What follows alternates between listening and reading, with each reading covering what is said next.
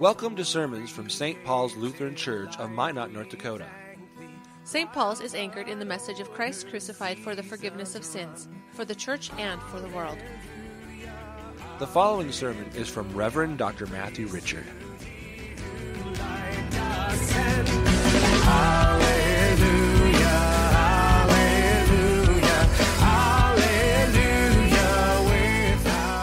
The Old Testament reading for the seventh Sunday of Easter is from Ezekiel chapter 36.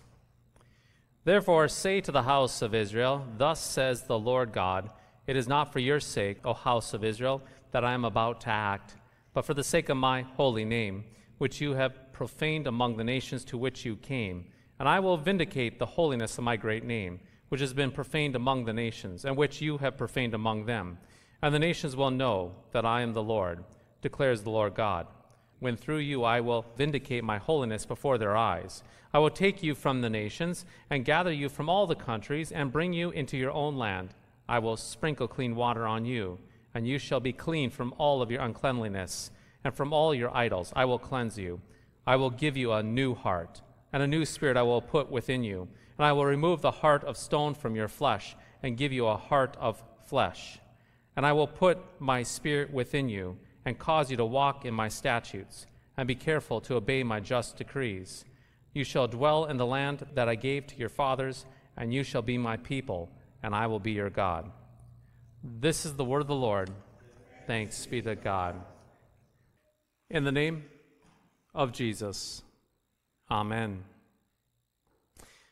As we know from the Old Testament, the Israelites often behaved badly. Yes, they behaved badly many, many times. Even though they were set apart to be God's very own possession, his holy people, a unique people in that time and place, well, they would often get tied up in worshiping pagan gods over and over and over. Needless to say, the Lord God would then use neighboring nations to discipline Israel. In the case of our Old Testament reading from this morning, it was the nation of Babylon that disciplined Israel. That is, more specifically, the nation of Judah, which was just the south of Israel itself. Now, during the severe discipline, the Lord God would often speak, though, wonderful gospel promises into the midst of those people as they were being disciplined. And so, as a side note, do not let anyone try to convince you that the Old Testament is just full of law and not gospel. That is not the case. And so today's Old Testament reading is one such example of a profound gospel message spoken to the people of Israel and Judah. Listen to it again. Listen to it paraphrased. Listen to what the Lord God promises to those Israelites. Here's what God says. For here's what I'm going to do. I'm going to take you out of these countries, gather you from all over, and bring you back to your own land. I'll pour water, pure water, over you and scrub you clean. I'll give you a new heart, put a new spirit in you. I'll remove the stone heart from your body and replace it with a heart that's God-willed, not self-willed. I'll put my spirit in you and make it possible for you to do what I tell you and live by my commands. You'll once again live in the land I gave your ancestors. You'll be my people, and I will be your God. Now, one thing that is important is this. Who's going to do all of this? Who's going to accomplish all of this? Who's going to make this happen? The nations of Israel and Judah? Were they going to pull themselves up by their bootstraps and make this happen? No, it is the Lord God who promises to do this, who will do this for them. In fact, as you look through this whole section of the book of Ezekiel, the whole book of Ezekiel, this section more specifically, this chapter, this area of the text, God uses the first person I. Yes, I will do this. He uses it some 34 times to talk about how he will do this, how he's going to cleanse them, how he's going to deliver them, how he's going to cause them to walk in his commands, and so forth. And so make no mistake about it. Our Lord God is active. He's mighty. He's powerful to cleanse sins, to give new hearts, to transform minds. In fact, when one reads the verses of Ezekiel chapter 36, it is quite difficult not to see this as a prophecy speaking of the New Testament doctrine and practice of baptism itself. Now hear me out for a moment. In holy baptism, you are not taken out of Babylon, but you're taken out of the kingdom of darkness. At this holy font, with the mighty waters of baptism, indeed you are sprinkled clean, to be given a clean conscience. You're given a new heart. You're given the Holy Spirit so that you will not be alone, but that you will have God and that God will have you. In baptism, you became God's own possession as he marked you with the sign of the cross. And like the reading from the book of Ezekiel, baptism is not your work, but is the work of God. It is a mighty work of God to you and upon you. Now, there's a problem, though. Yes, there's always a problem. You see, every generation tries to dim the gospel's brightness because it actually seems too good to be true. Furthermore, one of the fundamental problems within North American Christianity is that we have this peculiar notion in American Christianity that we are somehow masters and commanders of our own spiritual destiny. We hold to the idea that we have a free will, that we can do what we want, whenever we want, and we will do it our way. And so when the gospel is presented as too bright and too good to be true, when the gospel is presented as one-sided, a work of God for us, well, we protest. When we hear that the Lord God does all the heavy lifting and leaves nothing for us, well, we get agitated. Because that kind of gospel leaves no room for us to get our foot in the door. It leaves no room for us to participate in our salvation or contribute our best efforts before God himself. Now, perhaps we function this way. Perhaps we function this way in America because we have never been ruled by a foreign dictator since 1787.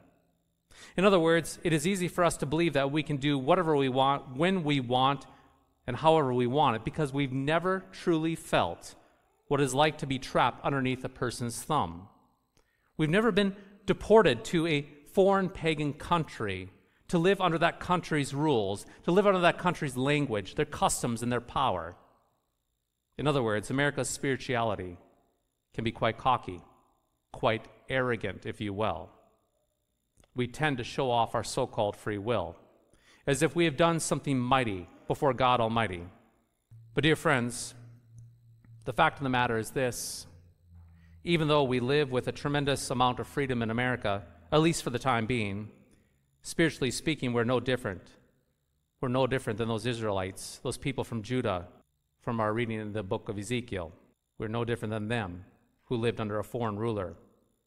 For example, apart from the Lord God's intervention in our lives, we must confess this morning that apart from God's intervention in our lives, we are spiritually blind, stumbling in sin within the kingdom of darkness.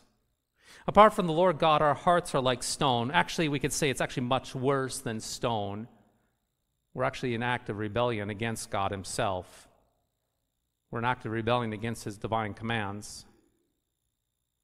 And so, dear friends, hear this loud and clear.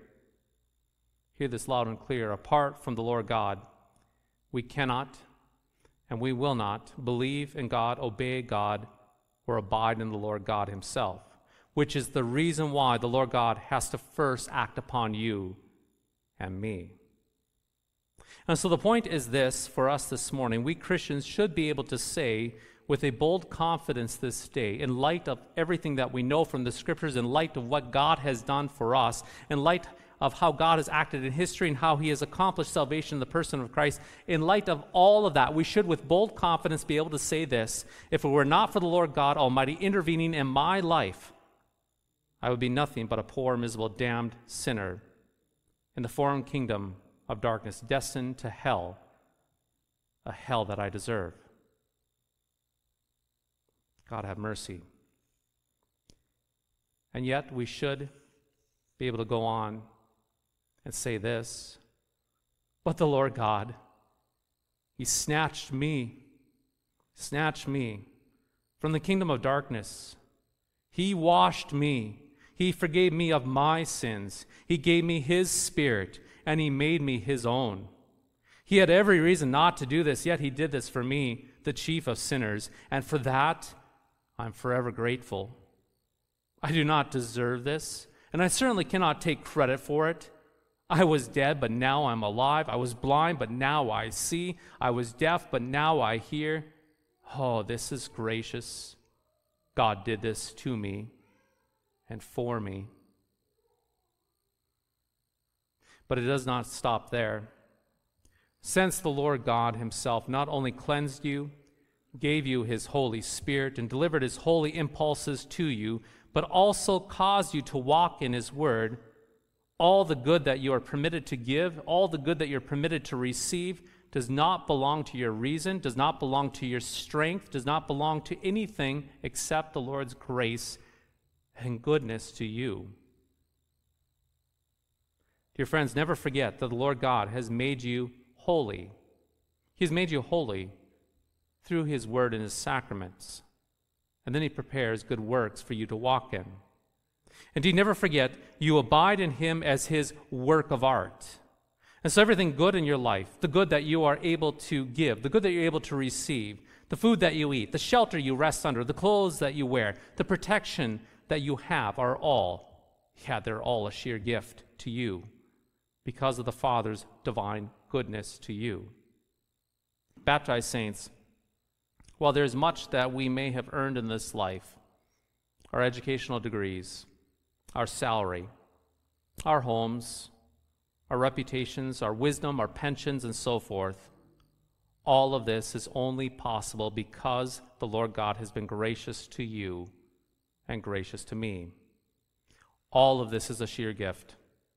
It is all a sheer gift that we have been given. For if the Lord God were to withdraw his gracious hand for even a moment, all of us would perish. All would fall away. Everything would be lost. Indeed, the reading from the Old Testament book of Ezekiel is profound good news. It is such good news for us to hear. The Lord God, he cleanses his people. He removes the heart of stone and gives a heart of flesh. He delivers his spirit. He rescues and claims as his own, his very own people. And it is no different for you and me today. Everything that you have been given is a sheer gift, not a reward for your faithfulness, not a prize for your generous disposition, and not a medal for your heroic prayer life. Instead, the Lord God, he has restored you to a right relationship with him through baptizing you into the life and the death and the resurrection of his beloved Son, Jesus Christ, because of his rich mercy, because of his abundant grace that is for you. This is the good news of the gospel that Ezekiel proclaims to you and to me this day. Blessed saints, yes, blessed saints, you are deeply loved by God the Father through Jesus Christ and have done nothing to earn it or deserve it. It is a sheer and tremendous and wonderful gift for you. In the name of Jesus, amen.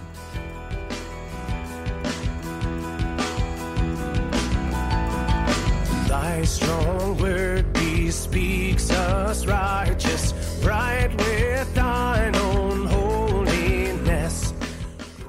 Thank you for listening to today's podcast sermon.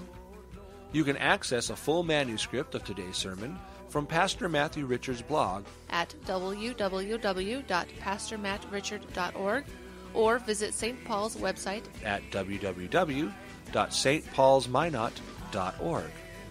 The Lord bless and keep you.